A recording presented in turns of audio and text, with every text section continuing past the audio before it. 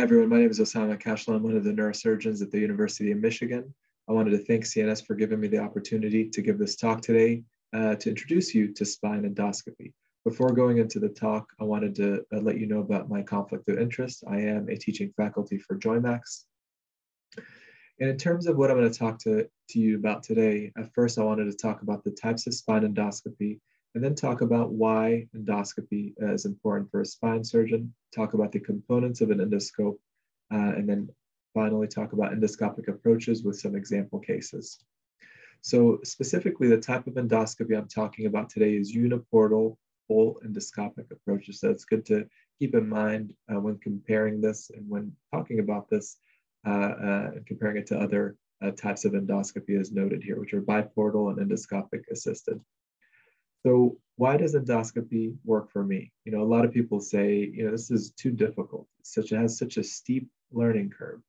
We're already treating conditions with pretty good outcomes without endoscopy. Why do I introduce this variable into my practice? Why am I going to decrease my productivity initially?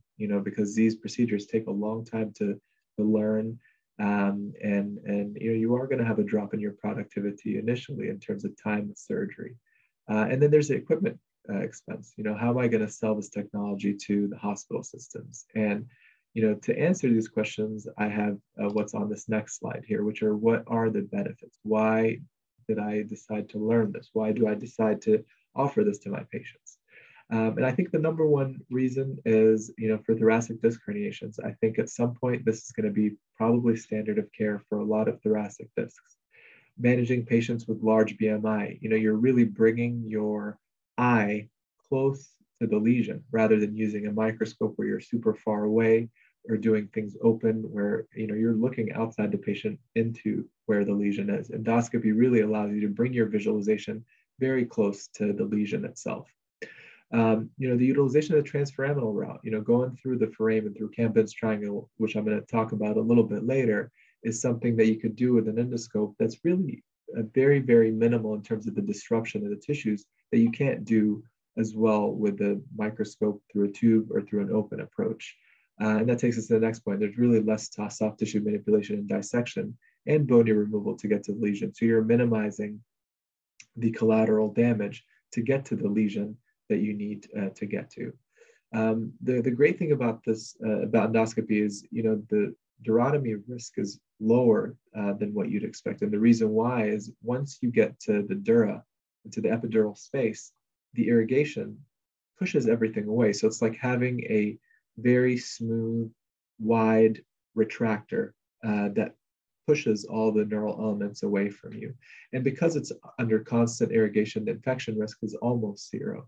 And you see the last thing that I wrote here is a smaller incision size. You're able to do surgeries with a fraction of the incision size compared to minimally invasive microscopic and open procedures.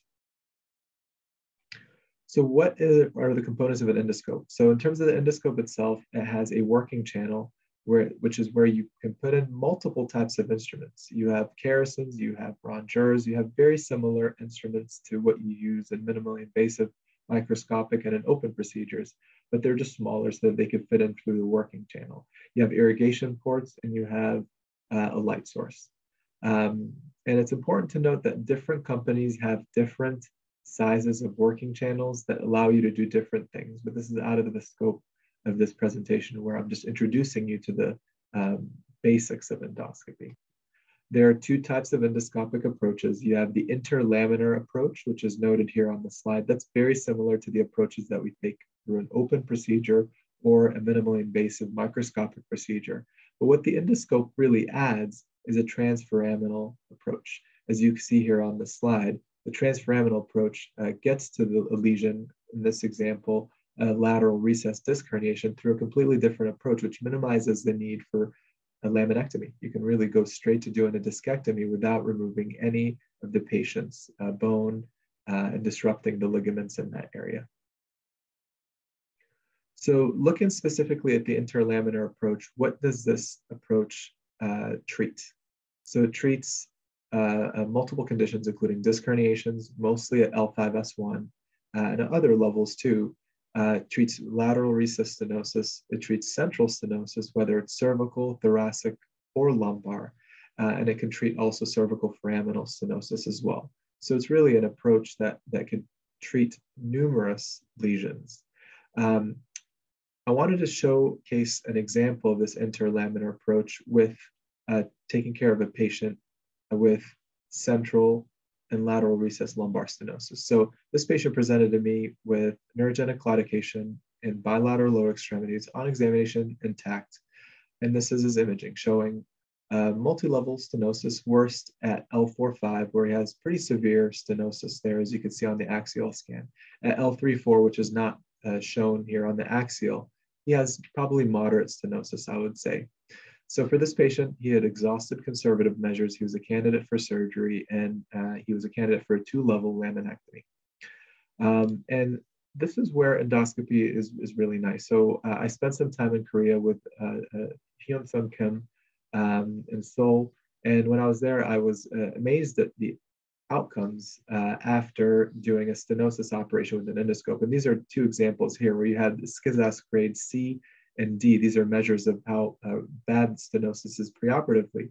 And you can look at a post-op scan showing complete resolution in a SCSAS A, so a very minimal stenosis at those levels. So when we looked at this all together, we showed that in the patients in this study, all the patients improved their SCSAS grade post-operatively.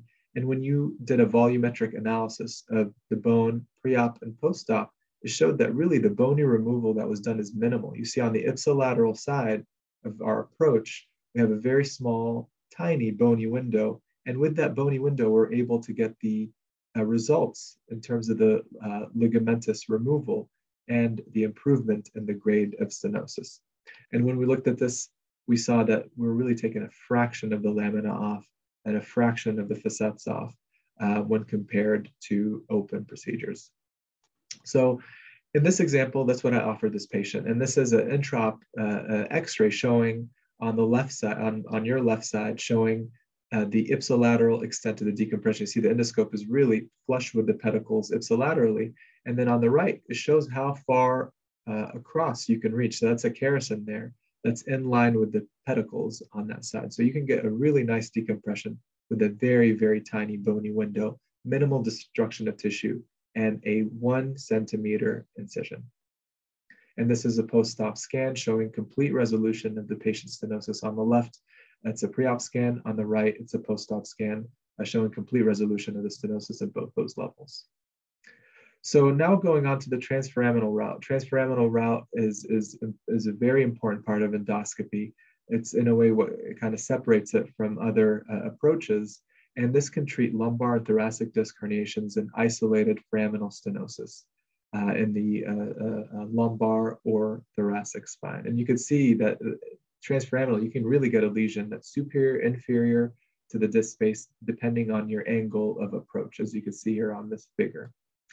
And the area that you're accessing with the transforaminal route is Camden's triangle, which is really this area here that is bordered by the superior articulating process of the inferior level, the superior aspect of the vertebral body of the inferior level, and the spinal nerve. That's the triangle, more recently called prism, that you're accessing with the transforaminal route. So I wanted to show this transforaminal route, or this exposure, by demonstrating treatment of a thoracic disc. So this is a patient that presented numerous comorbidities with clear thoracic myelopathy symptoms and signs. In terms of his imaging, he had a large thoracic disc, as you can see here, showing compression of the thoracic cord. He was worked up by neurology and was shown to have no other causes to his thoracic myelopathy. So then at that point, we decided to treat this thoracic disc. In terms of the options, historically, you could treat this with a thoracotomy to do a discectomy. This was a T8-9 level, possible fusion. You could do a posterolateral approach, whether it's a transpedicular or a costotransversectomy. But those are very morbid procedures. It requires, in some cases, a lot of instrumentation, large incision. So with endoscopy, you really could do an endoscopic left transforaminal discectomy. And this is a figure here showing the intraoperative x-rays showing accessing the T8-9 level. And you can see here there's cement there that I marked to make sure that we got the correct level. And this is our endoscope working channel docked at the T8-9 level. And this is a figure here showing the multiple areas that you're able to access. So you can see you're really able to access multiple areas, whether it's superior, inferior, ipsilateral, contralateral, and you're able to get past the midline even, as you can see here in the second figure. And this went really well. This is a post-op CT scan showing the very minimal destruction of the bone here, way less than you would do with any other approach. And this is a post-operative MRI showing complete resolution of the disc herniation at the T8-9 level. So this patient did really well, had an incision that was 6 to 7 millimeters in length. And when he came back for his post-op visit, I couldn't even find it because he was a hairier guy. A second example is the large central disc in a patient with a high BMI, again, signifying how great these procedures are in patients with large BMI. So this is an obese female that presented with a clear lumbar radiculopathy, exhausted conservative measures in the setting of this large central disc herniation at L4-5. For this patient, you have multiple open and microscopic, minimally invasive approaches that you can offer, but with endoscopy, you could do a transforaminal endoscopic approach for a discectomy. And this is what we ended up doing. So as you can see here, this is an intraop radiograph or fluoroscopy shot showing how lateral you can get. I mean, I'm all the way across here to the pedicle below. And in the second figure, you can see at the level of the superior aspect of the disc space, all the way over to the level of the medial aspect of the pedicles on that side. This is a post-op scan showing much greater improvement in her disc herniation and her symptoms resolved completely. So in summary, spine endoscopy can be super useful to a spine surgeon. It's a skill that is worthwhile to learn. In my opinion, I think it might become standard of care for thoracic disc herniations. And we talked about the two approaches, the transforaminal route versus the interlaminar route, and the different lesions that you could treat with either approach. Again, I appreciate the CNS for giving me the opportunity to give this talk. And please reach out to me by email at the University of Michigan if there are any questions or anything else that could be of any assistance. All right, thank you.